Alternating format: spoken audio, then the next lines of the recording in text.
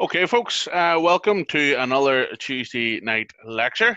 I'm glad to say that we have John with us this evening, M0JAV. And John, I'll let you do the introduction and everything else. And after that, the floor or screen, as we say now, I'm starting to make that a bit of a habit. I'm going to have to break that before things go back to normal. The screen is over to you, John, so go ahead. Okay, thank you very much. First of all, I'm going to check that you can see my screen okay. All okay? Yeah, can indeed. Good. The next thing I'm going to do is to point out that everything I'm going to talk about tonight is in words on this famous website. People keep asking me, where do I find it? So you see this little box here called FAQs? It's on the top menu bar, and drop down here we have receiving interference. So if you click on that, it will take you to this page, and it gives you frequently asked questions and answers, which is what I'm actually going to step through during the presentation tonight. So to make sure I didn't forget, I've done it at the beginning. So all you need to do is to go to the RSGB website, go to the FAQs, receiving interference, and then for each of the classes, each of them, there's a drop down that gives you the long version of what I'm going to do in the video. So, all right, anybody still alive down there?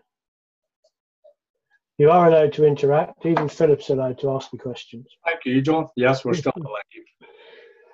Okay, so I'll see if I can start the presentation. I've tried once and failed, but hopefully second time will work. So that's me, often known as Mike Zero, just another volunteer. I've been around RSGB probably for a dozen or so years.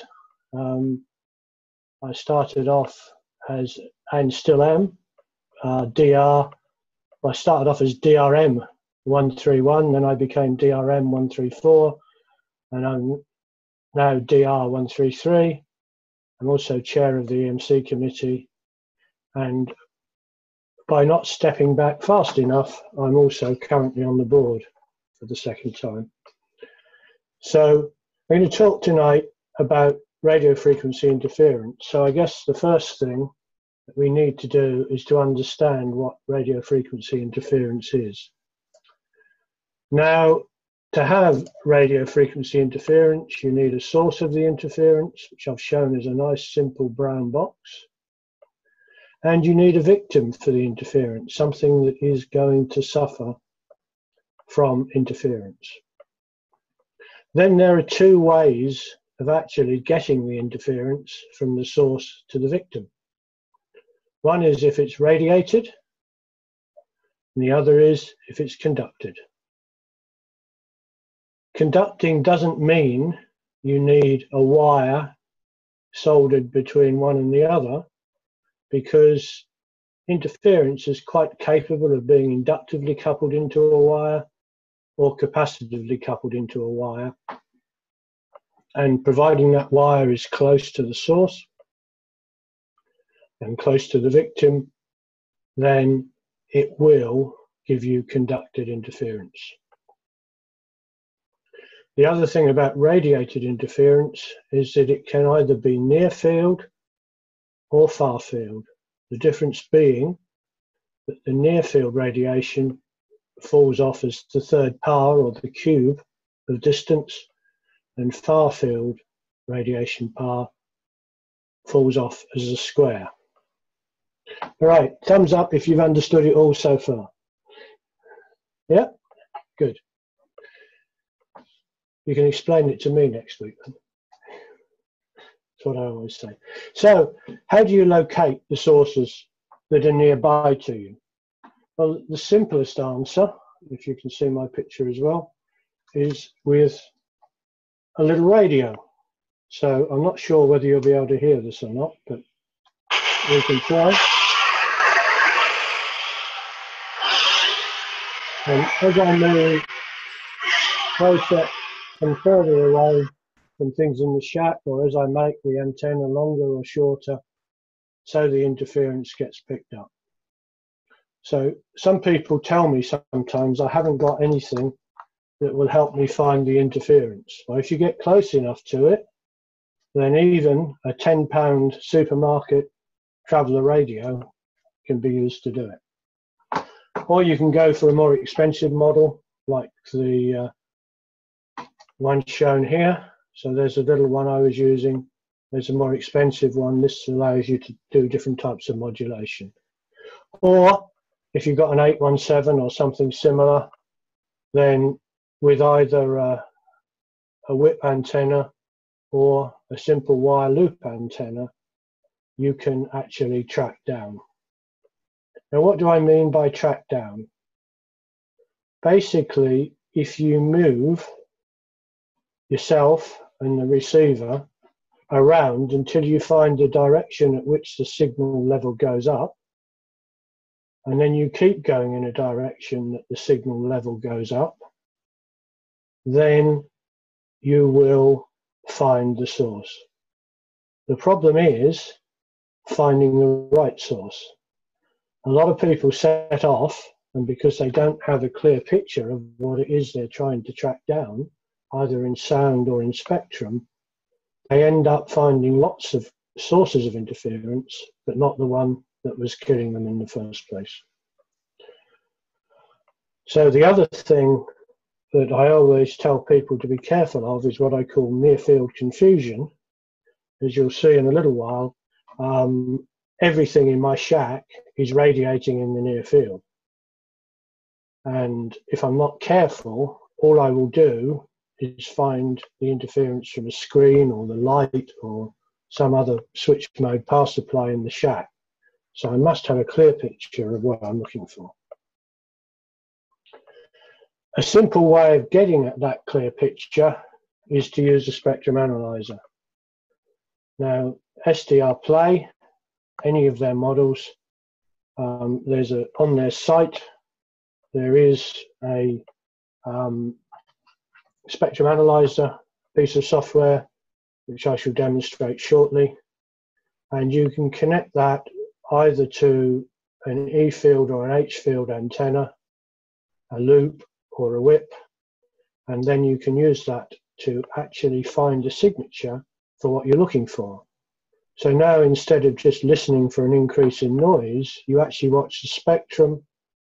You watch the spectrum rising in the bit that you're trying to track down, and you do exactly the same thing. You get closer to it, it gets louder. You get closer to it, it gets louder. So here's an example, and I will attempt a live demonstration in a moment, but here you can see the E field. The blue one is the E field without the source of interference turned on, because I found out what it is and turned it off. And the purple one is with it turned on. Now, this isn't very clear at the moment because it's broadband spectrum. Similarly, at the bottom, the yellow one is without the interference on, and the green one is with it on.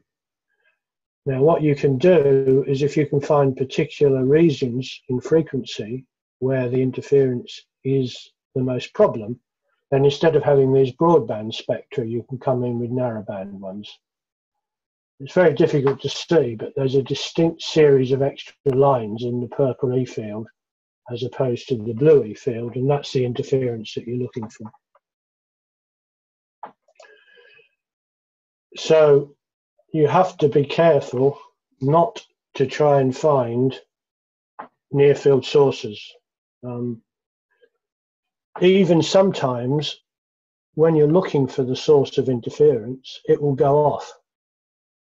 Then you'll end up going to what is loudest, what's causing the most interference just below the one you thought you were looking for. So it's always worthwhile checking that you've still got the signature that you're looking for. Still with me? It's not difficult, is it? So what I'm hoping is that you'll all realise at the end of this talk how easy it is, and you'll all sign up with your local regional representative to become EMC volunteers. So some people were talking about loops. So let's have a look at a loop. You can actually make the one that's on the screen there for less than £5, because all you need is a 259 T-piece, which is in here, a piece of cable. I'm using 213 because it's thick and stiff and keeps its shape, or you can use thinner cable and use a BNC T-piece like the one I'm holding up to the camera at the moment. And then you take 900 millimeters, you solder a plug in the normal way on one end,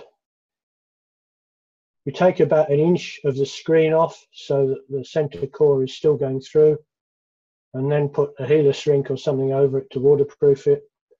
At the other end, you connect the screen in the normal way to the PL259. You don't connect the center pin in the normal way. You short the center pin to the screen. And what you've got now then is, as shown here, is a shielded loop. And that shielded loop will help you follow interference. So let me jump out of the slideshow. Is the 900 mil critical, John? No, if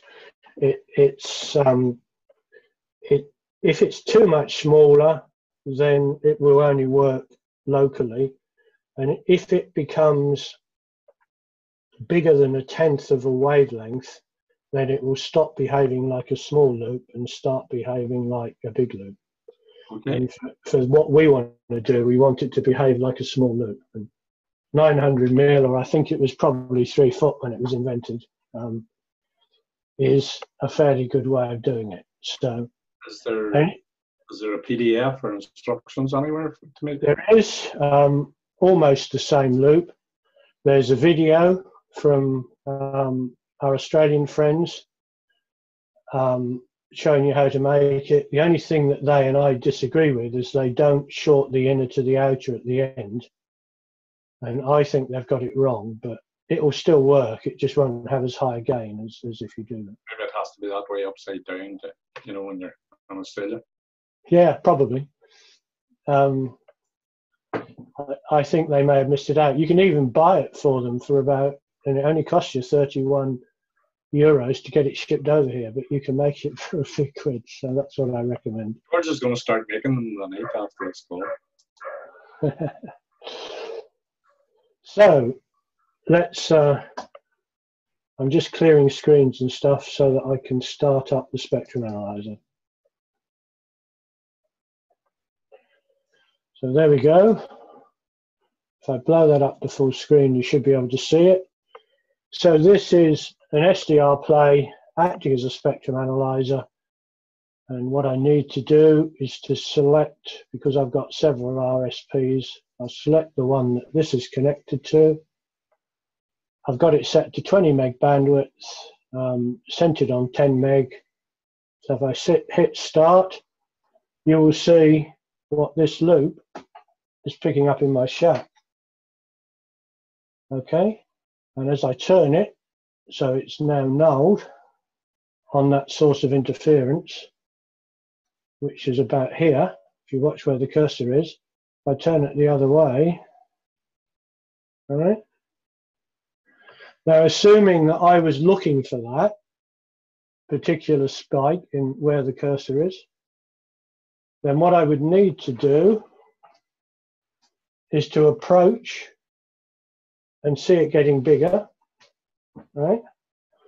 Then I could check, because I've got a loop, by rotating it, and saying, yeah, that's the loop's much finer in that direction, so let's go a bit closer in that direction. And then as I'm almost touching the screen, you can see that that is RFI from the screen. Now, is it a problem? To be honest, it isn't, because by the time I've got 5 foot away from it, which my antenna is, my real antenna, it's gone. So what I'm doing is showing you how to do it using a near field source, because they're much easier to come by in a shack than a real source outside. And if I look at the keypad on this thing, particularly if I look with E-field, has another distinct pattern. My big monitor that I'm sharing with you, can you see that's got a completely different pattern of interference? So what I'd have to be careful is not to look for this one by mistaking it with that one. So that's what I meant by find the signature and then look for it. So if I look at the light that I'm using, that's got another pattern. If I look at the lead fluoro in the shack, that's got a lot more low frequency interference. And it goes on and on. Any questions on that so far? And just one quick question, John. What are you using as a handle for? It's a piece of conduit, electrical conduit, Okay. and it's actually terry clipped to the T-piece. Right. Yeah. So where the T-piece is fitted in the middle and the plug is, the 259 is plugged into it, I've just split the tube to make it squeeze up a bit with a hacksaw and clamped it with a terry clip. What I don't want to be doing is holding this. No. Because I'll get a completely different set of results if I actually become part of the antenna. Okay, it's quite a tidy wee antenna. And the other thing that is useful to use, so here's he drops it on the floor, probably never to be seen working again. I'll send you the bill. The other thing that you can use, which I'll come on to when I go back to the slideshow, is a E-field probe. You can buy those for a few quid, and the address is on the slideshow. And they will give you a completely different type of interference. I'm not going to be brave and try and change things over at this stage because it failed on me completely last week when I did that. So, but the other thing that I can do, if I stop this, which is the local one, then I can actually swap over my tuner and we can have a look at, first of all, a Wellbrook loop outside. So now I'm not working off the loop I've got inside, but I've got an active Wellbrook loop outside, and I'm looking at what happens to be, it's about 5 meters from the shack, somewhere near a telephone line, and I see that sort of picture. And what I want to do here is to demonstrate to you how important it is, the parameters you look for. Now you can see a pattern, and there's something funny going on here, round about 4 and a bit megs, and there's another hump here round about 10 megs. But there's lots of real signals and lots of noise causing all these pictures. So if I set the spectrum analyzer to average mode, and I asked it to average over 50 cycles, then all of a sudden I see a different pattern. Because I'm now getting rid of all the noise, the random noise, because the averaging's taking it out. And what I'm left with is the residual sources of interference. Now this one here, can you see that these steps, by the way, on the spectrum are 10 dB apart?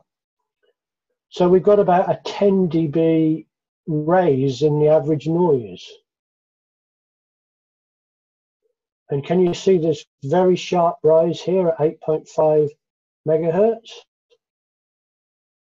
and this very sharp drop here at 12 megahertz. Now those two frequencies, give or take 50 kilohertz, just happen to be the VDSL2 upstream 2 band interference. All right? So I can categorically say that I have interference from VDSL2 upstream 2. And down here, it's not quite so clear at the moment because there's a strong signal here, but between 3.8, which is here, you can see quite a lot of signal activity which is masking it, but there is a 5 or 6 dB rise in there. There's a characteristic dip at 4.4, and there's a drop at 5.2, and that is the signature of VDSL2 upstream 1 interference. And that's showing up very clearly. So if I hold that, just so we remember it, and then hide it, show another trace, which is the same thing, but now I'm going to stop the trace, swap to the other port of my receiver, which has an E-field antenna on it,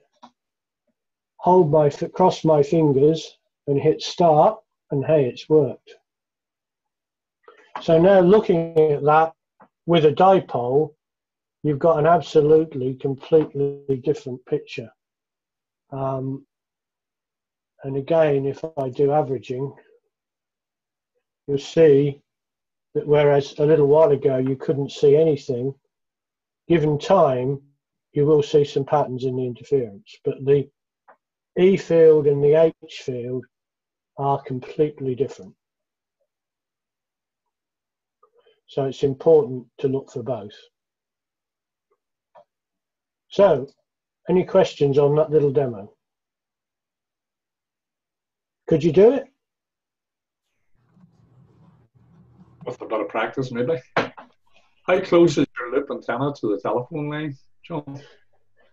Well, it's the loop is there's a the answer is it's about 3 meters, but it is 3 meters because that's the standard. Says recommendation 902 says you should measure the permissible interference from a telephone line at 3 meters away. That's the level, and then you can compare it with the standard. So that's why that's done.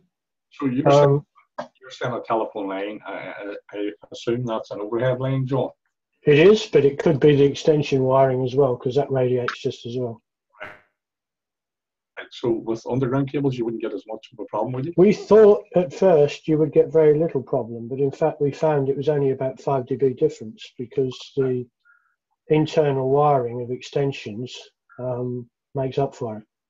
Right. Certainly if you have no internal wiring, so you have an underground installation and you have the correct terminating plate, which is called an NTE5C with Mark IV faceplate, that matches the line in the best way possible and isolates your voice circuits from your data circuits, then it is much better. The other thing that you can do is if you don't want to use the spectrum analyzer, then you can use a traditional SDR Uno software, which will give you a spectrum and a waterfall, which is sometimes helpful. So hopefully if I hit play over there,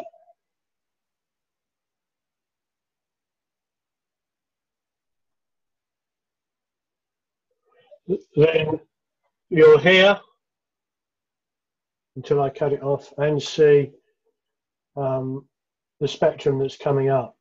And if you set it up in a similar way, then the one advantage that this has is you can compare the spectrum that's coming through. If you change something, you've got memory, if you like. You can actually see on the waterfall what's changed when you move your antenna around. So some people prefer to work one way, These are real signals because this is up in the 40-meter band. So that's just the other picture that you can have. And in fact, if you want to make recordings, this particular piece of software comes with a simple recorder. So you can just hit the record button. It will save it to a file. And then when you hit the stop button, you can play it back. And in fact, you can play it back into some other analyzing software, which we're developing, which will help you identify things. So I'll stop playing around with SDRs because they all look roughly the same. I did Hopefully get back to the screen show, and it worked. Them recordings, John, they just play back in an ordinary. So that's all you need to track down interference, providing you don't have too many sources. So what we usually say is, for finding RFI, and it's all of these next slides that are on that receiving interference page on the RSGB website. So the first thing to do is to know what you're looking for. I think it was Alice in Wonderland asked the cat, which way should I go? And the cat replied, that depends on where you want to get to. And Alice said, I don't really mind where I want to get to. So the cat said, then it doesn't matter which way you go. And why do I use that silly story? I use it because you find a lot of people who end up looking for RFI without a clear picture of what it is they're looking for, end up going the wrong way and finding something that isn't the problem. So you need to know what frequencies it's on,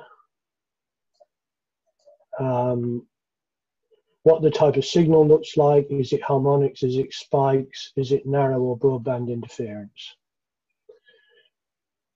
Once you know what you're looking for, then the first thing to do is to turn your mains off.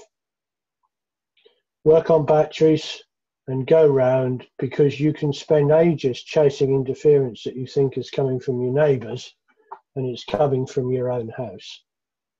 So throwing the big red switch, having checked with everybody that it's safe to do so, turned your computers off, etc. If the RFI goes away, it's in your house. If you switch it back on again one circuit at a time, you'll probably be able to find it. You may not need to go any further than that. But you need a battery-operated receiver. You need to know what you're looking for. And then, as I demonstrated before, you need to turn off any possible sources of interference other than the mains. If you've got solar PV panels on your roof, then turning off the mains is not going to stop them making a noise. The same with laptops on battery power, cars, mobile devices, burglar alarms. They can all still cause you interference. So you might want to turn off a few more things. If you've checked everything and you know it's not from your house, then you need to find it. As I've said at least 14 times, you need to know what you're looking for. You might want to check with a different antenna, because as I showed you a little while ago, E and H fields can give you quite different pictures, as can different antennas.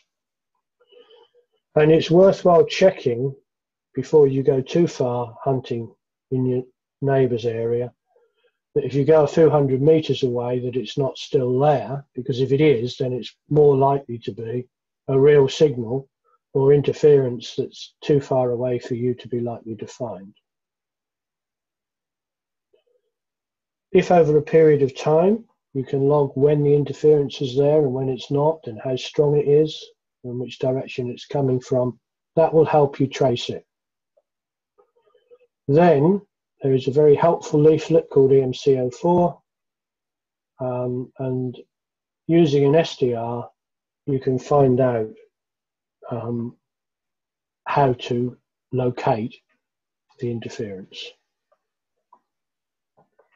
Assuming that you've got a very cooperative neighbour and you found that it's his battery charger for his mobility scooter or whatever it is that's causing the interference, then there is one test that I can guarantee will confirm that.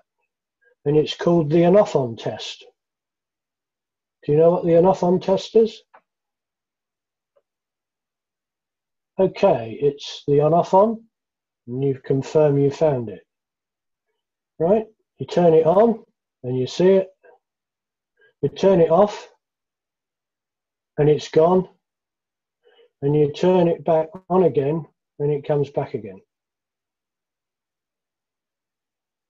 That's the categoric way of finding the source of interference, confirming it absolutely positively. But you've got to be a bit careful of sources with standby, because when you turn them back on again, they may come back into a standby mode, and all of a sudden you've got a new source of interference, which is the switch mode power supply giving off different interferences in standby mode to what it does in main mode. So I demonstrated some of this to you earlier, and you can see, having saved a trace of what it was like with it off and with it on, either with E or H. This was the touch screen on the laptop that I couldn't easily demonstrate live, but you can see that there's a whole series of regularly spaced spikes on there, and that is digital noise from the touch screen on my laptop here. Touchpad on my laptop. So how do you identify the signatures? There's one other little check that it's worth doing, and that is to turn the preamp on your receiver off and to put an attenuator in, because a lot of receivers will actually overload and generate what looks like interference. And they're artifacts of your receiver and not real interference. So it's worth either using attenuators, turning preamps off, or using a second receiver to confirm that it's still there. Then if you record or snapshot the spectrum, the waterfall, then you know what you're looking for and you can go find it. So quick trace through some different types of interference. You probably recognize this one because I showed it to you earlier. This is VDSL on H field, VDSL on E field. And here, it's a different time of day when there's less real signals around. You can actually see the bands on the E field as well as the H field in the day. In the evening, you can't, because the noise has come up. This is a power supply. I thought what I really need when I'm going out doing my hunting is I need a power supply that I can take with me. It'll either work in the person's house or it'll work on 12 volts. I went to the Maplin site. I thought, absolutely fantastic. I've got just what I want, till I turned the bloody thing on. This is the power supply. It's generating harmonics all the way up the band, and you can see the characteristic pattern here. So now it's useful when I'm driving between one place and another, but I dare not use it. I have to run on the internal battery. To help you find what different real signals and signatures look like, there's an excellent site, and I'll demonstrate this at the end. It's called SIG-ID Wiki, and it gives you a sound picture, a recording, and the spectrum of what different real signals and some interfering signals look like. So that's very good. When we did our kitchen up at home, my wife, who has some sight problems, we decided to go from gas to an induction hob. This is the induction hob, all of these lines being turned on, coming up to the boil, changing from simmer to heating mode. and that's 5 meters away outside with the Wellbrook Loop. Very distinct pattern, easy to do. The particular picture I'm showing you here is on the field strength logger, which allows me to actually record the levels accurately enough to be interrogated on them. So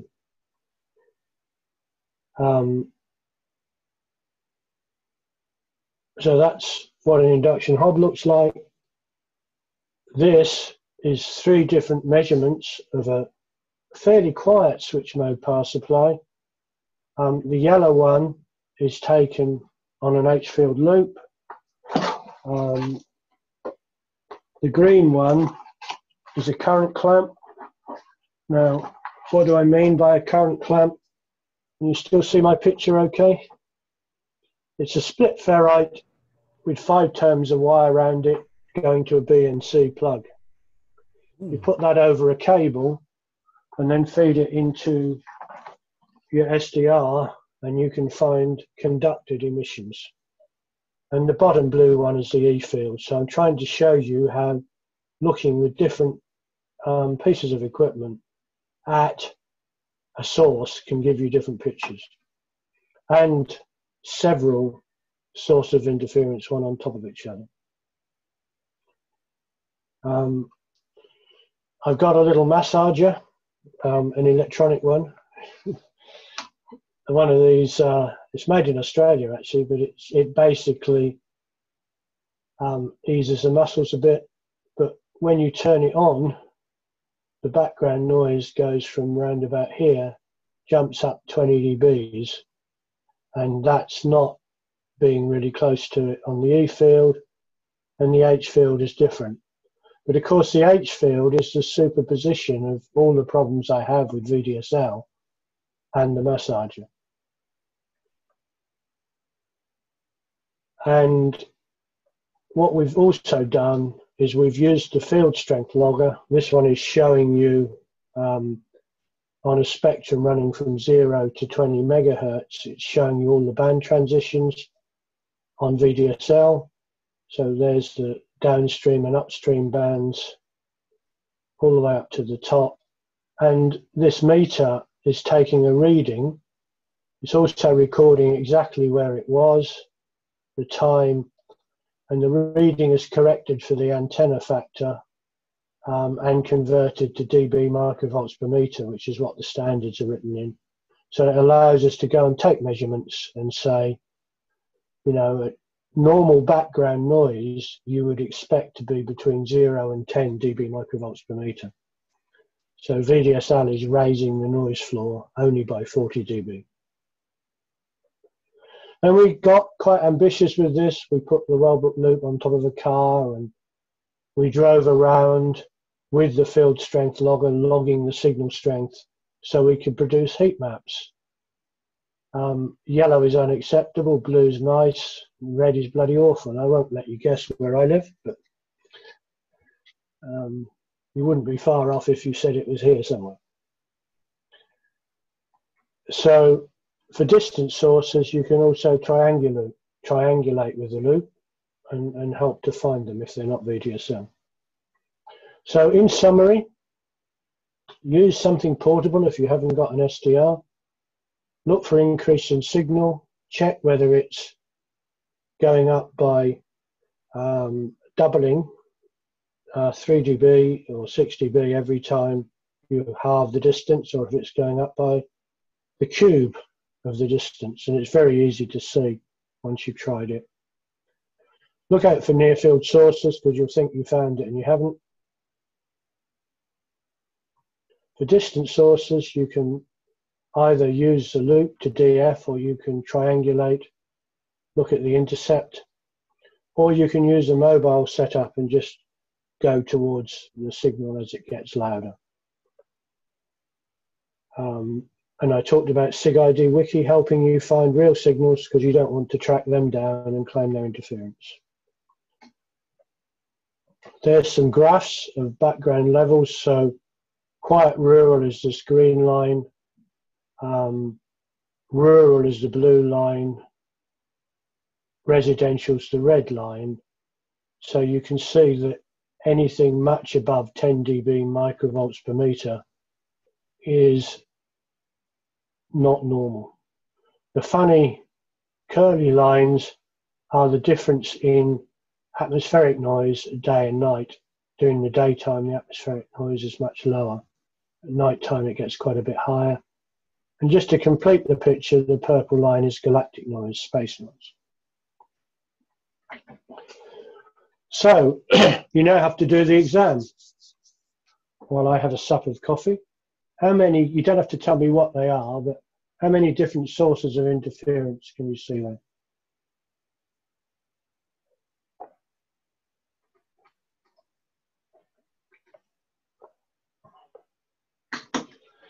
Let me help you a bit. So, you recognise this one, I assume. I've been through it several times. That's VDSL upstream 1, running between 3.75 and 5.2 megs. Ditto, you can just see here, the one running between 8.5 and 12 megs, upstream 2. Do you think this is a normal signal? What about these funny bits? No. What about this stuff up here? Yep.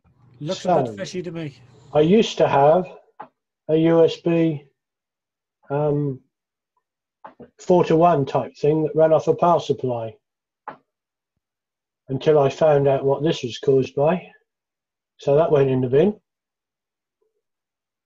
This peculiar pattern coming up here is one of two things, because I can't remember which one this is. It says it's a central heating boiler. So central heating boilers these days have modulated pumps to change the speed, and they have a pretty distinct pattern, as do some fridges with digital inverters in. They have a fairly distinct pattern, and they both look a bit like that. So if I was really doing this diagnosis, then what I'd need to do is to go down, look in much finer detail, because this device allows me to expand that. I can measure the difference in frequency of the spikes, and then I've got a signature to look for. And, you know, SMPSUs have a specification, and if they stick to that specification, yes, you'll still see them on your spectrum, but they generally won't cause you any problems. The same with LED lamps. Here are two. This is the specification they're supposed to meet. This one clearly meets it and causes no problems. This one clearly doesn't and causes heaps of RFI. And there's plenty of advice, as I said at the beginning, on the website. Don't forget SIG-ID Wiki. And thank you for being a wonderful audience. Thank you, John. Do you have any questions? Indeed. There's always Are questions, you still John. there? There's always questions. I didn't see anybody fall asleep. John, Can't hear anybody. you talked about the VDSL. Yeah. What's it? Is it going to be dealt with? I know we touched on this when we were chatting the other week, but where's the whole process? Our Ofcom listening? What do we need to do, or you know, will anything be done about VDSL interference?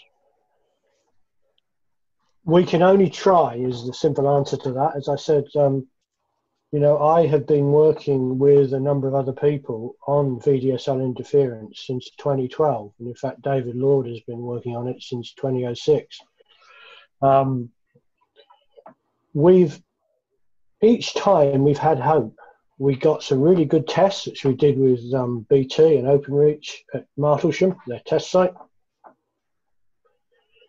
We worked out how to help and how to minimize it, and found that the line balance was a big factor. So We got a scheme whereby we can ask for a line balance. In the early days, when the lots of the lines were very badly balanced, then we got some big improvements, and we thought it was great. But as more and more installations went in, and bear in mind that because VDSL is broadband noise from 0 up to 17 meg, and it's absolutely pseudo-random, very difficult to find out what it is, then if you get two lines near to you of equal strength, then you've got twice the interference. So as more and more people came on, even if the individual lines weren't going to cause the interference, some of them did. So then we got agreement from Ofcom to do testing with us, and right throughout the back part of 2018 and 2019, well, in between, we decided to undertake a survey. We had 1,200 responses. 55% of the people who responded had interference. We did all the drive-by testing that I show you with the loop on the top of my car, and we convinced Ofcom that they would do some testing with us. They did the testing, the results are published on the website, and they basically said that there was definitely an electromagnetic disturbance there, but it was nothing that they needed to do anything about, because we could always change frequency or use a different mode or talk to somebody else, which is not good. So what we decided to do as the RSGB was to try and get a lot of people to make some measurements and to try and show them the extent of the problem. What we then intend to do is to tackle them about the fact that they are not enforcing in the way we think they should. And we will also go back to OpenReach, who we've done testing with before, and ask them if they will fix it. The fix is known. The system is designed with notches built in for the amateur bands. All we need them to do is to turn those notches on. But it will cost them bandwidth if they do. We think they now have sufficient spare bandwidth to turn them on and still be able to offer a good service. But the argument that Ofcom use is that there are 29 million people using VDSL broadband, and you've only had 35 amateurs complain. Fortunately, we now had another 70 complain, and would like to thank everybody who's done it. If you haven't done it, please go to the May issue of Radcom, find out how to, and help. You don't have to go and buy an SDR. I'm sure somebody's got one. And, you know, with one of these loop antennas, you can go and take measurements in your friend's front garden. You don't have to break lockdown rules. And you can send the complaints in. What we really need is a large number. They're not going to look at them in phenomenal detail. So as long as you're convinced you've got it, send it in. And then we've got the numbers. So are they going to do it? I hope so. But I can't guarantee it, and I've already spent 6 years trying to persuade them. Are all these VDSL problems because of copper from the cabinet to the premises? If you direct to the house, does that make a difference? You obviously haven't. I actually had FTTP installed a week and a half ago. And the FTTP is fantastic, but my VDSL noise has gone up by 10 dB. I'm pretty certain I know why. I was under the impression the fibre to the premises. Well, FTTP uses a piece of cable that looks like this. It's got the fibre, which is in the middle, but it's also got a copper pair. And the copper pair provides the telephone circuit. And until they disconnect the copper pair in the VDSL cabinet, it's still bringing all the interference into my property. So I'm waiting. When they do the installation, they install the fibre, And then at some time in the future, according to the pole monkey who came and did mine for me, then they disconnect what they call a cease service, and they disconnect the copper from the VDSL cabinet. But until they do, it comes down. And for the short time before they took the modems off, that new piece of copper in the 10 meters across my street increased my VDSL speed. This is before FTTP was connected, but after the cable was put in, from 20 megabits per second to 70 megabits per second. So it must have been a pretty awful copper cable in the first place. And the new one's a good bit of copper cable, but it's still carrying interference. So, but FTTP will solve the problem.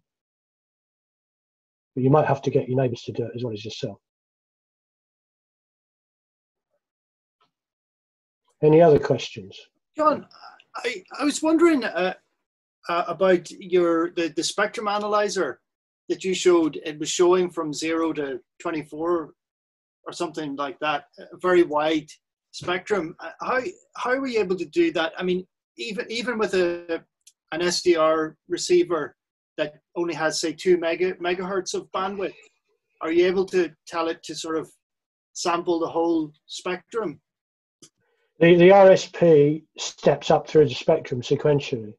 The guy who wrote the software, you can set what steps it does and that sort of thing, but it depends on how many points you want to do in the FFT. But it actually does a step and sweep effectively. So, right, very useful.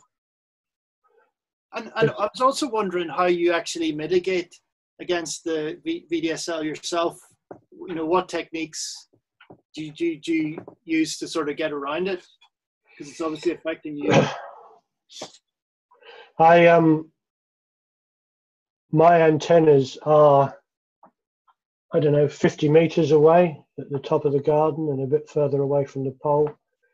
I still have some telephone lines which run across my property, which is what causes the main problem. But I use a Wellbrook loop. And if you put the Wellbrook loop under the telephone lines, it sounds silly, and then null the loop on the telephone line, it gives you about the best cancellation. So, but the main thing that works in my favor is the bands that are really bad for me are the upstream bands. And apart from 3.75 megahertz, I don't use them. 3.75 is the emergency frequency. I'd like to have that back, but I just don't use them. I've not done 10 megs because I couldn't get through. It's so noisy. Do you use the loop to receive and then another antenna for transmitting? Correct. Yeah, I use a separate receive loop. And what do you do when you're transmitting? Would that not potentially damage your receiver? No, because the thing it would do is damage the loop if I had them too close together, but I keep them 20 meters apart. Okay. And a lot of people do that.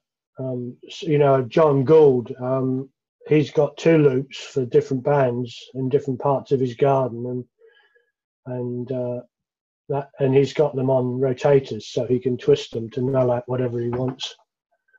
I've also done some experiments with a MFJ analog noise canceller, and that's why I built what we call Snappy Dog. So I don't know if you can see that, but it's 2 bits of wood with a ferrite in the middle, sprung loaded, so I can put it on a pole.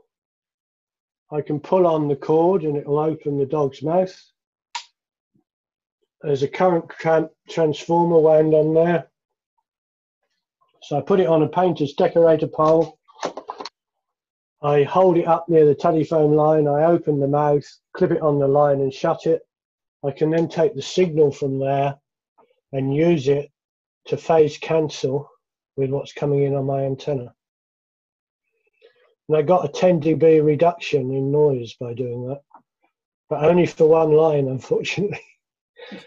And also, I probably couldn't leave it up, although I do know some people who've climbed a pole and mounted a more discreet version permanently on the telephone wire. And obviously making sure it's a telephone wire, not an electric wire, before you start mounting things But onto it. absolutely, we don't recommend any of that, but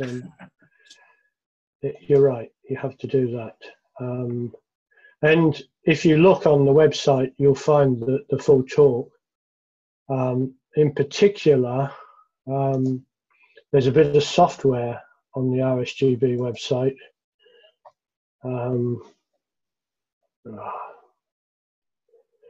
I'm going to try and put up, but I've got to remember to share the screen before I lose the screen. So there's a bit of software on the RSGB website called Leilantos, which hopefully you can see in a second. Is it up now? Yes. Okay, now this software was written by Martin Sack, and what it does is you make a recording on an SDR of about half a second to a second. The instructions are all there. Then you play it back through the software, and the software first of all produces a spectrum, which he then puts a digital filter on to take off the real signals, and you end up with this spectrum.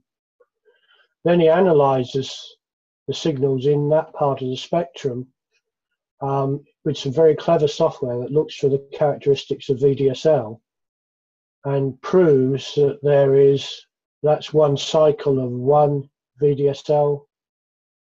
That's a second one, the two peaks there, and then there's a third one with two peaks there and there.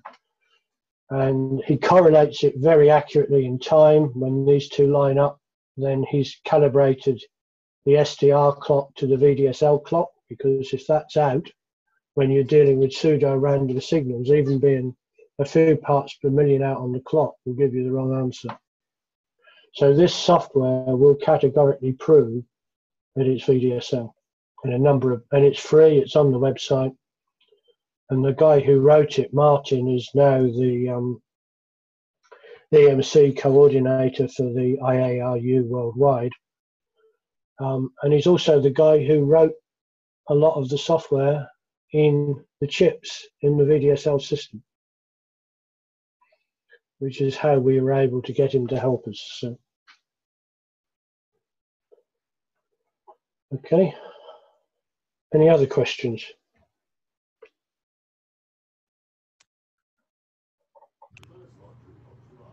John, it's George, GI4SJQ here.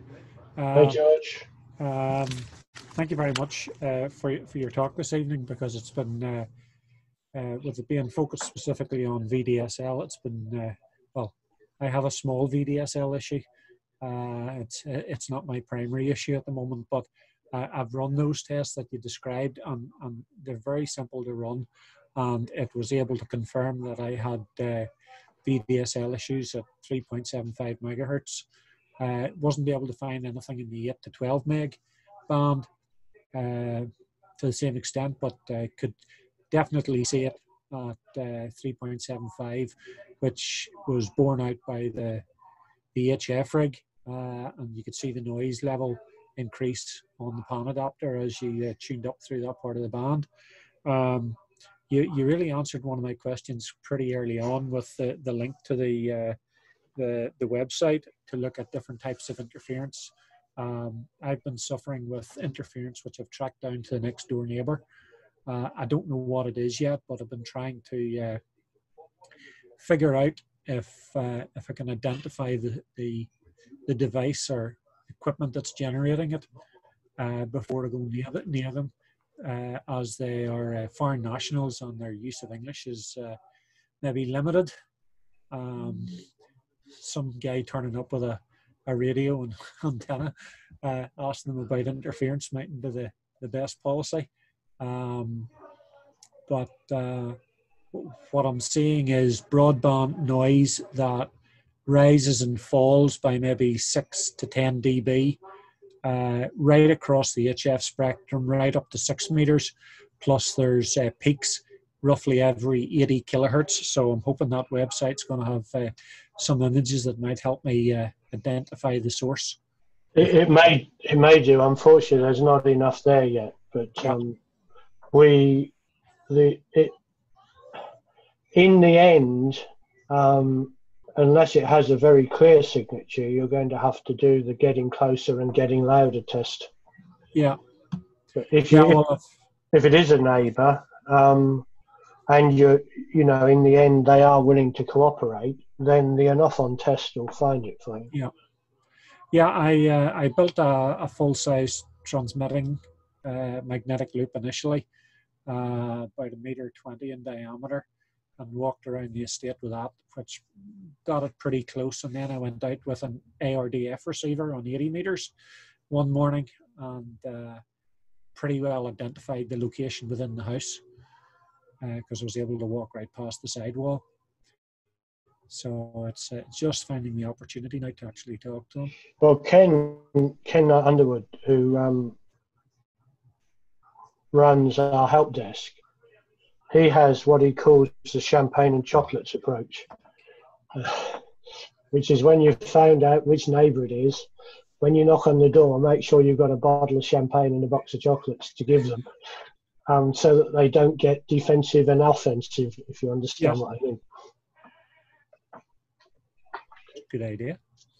So I put up on the screen another picture. All of these are in the talk, which is on the RSGB website now, that I gave a week and a half ago. This is the faceplate I was talking about, the NTE5C. It goes on as your master socket. You don't want these horrible things on the right. They're the ADSL filters. They don't work very well. Distributed microfilters, what you want is a dedicated box, and that helps a lot too. It isolates, gives better termination to your VDSL signal, and it also isolates the interference getting onto your extension wiring in your house. Is that a user-fitted one, or do BT have to fit that? BT will say, because it's the master socket, that they have to fit it. But if you go to page 56 of the February 2020 RADCOM, David Lauder has taken a separate one of these and fitted on the back of here an ordinary running socket, which you plug into your existing master socket. Then you're providing you're plugging it into their master socket and not modifying their master socket, there's no problem. So what he's done is he's disconnected all the extension wiring from the master socket, connected it into this one, put it on a small flying lead, plugged it into the master socket, and he now has a double master socket, the new one working much better than the old one, the new one belonging to him and the old one belonging to OpenReach. So page 56 of the February 2020 RADCOM shows you how to do it. I was just trying to find it here, but I can't find it. You can look it up. And the May RADCOM, which gives you all the instructions, we've now put as the whole magazine is shared on the RSGB website. So even if you don't get RADCOM, you can pick it up. All right. Are you fed up with me by now? Any other final questions there for John before we end? Anyone any burning RFI questions? Did you make a recording, by the way, Dave? Oh yeah. Is it possible you could send it to me, just so that if I wanted to do this with another club, I could share it with them? Is that possible? Yeah, absolutely. It'll be on our YouTube channel. And I can download it from there if I wanted to, can I? Well, you can either get the actual full clip sent to you, John, via email, or however you want to watch it on YouTube. It's up to yourself. But it will be there hopefully by the end of play tomorrow. So good. Thank you very much. Sorry, Philip, you were just about to say something there before I cut you off. Stop the recording so I can ask John a real question. Okay. Any other questions there then before we sort of stop? Nope. Okay. John, thanks very much for coming along there. As that was very helpful and useful indeed. And as I say, you'll be able to find this and our other lectures on our YouTube channel. If you go to youtube.com and search for MUARC, our club YouTube channel will come up with the club icon there, and there's all our other lectures that have appeared on Tuesday evenings. So, John, thanks very much, and you can hang fire sure around for another few minutes. So, thank you indeed.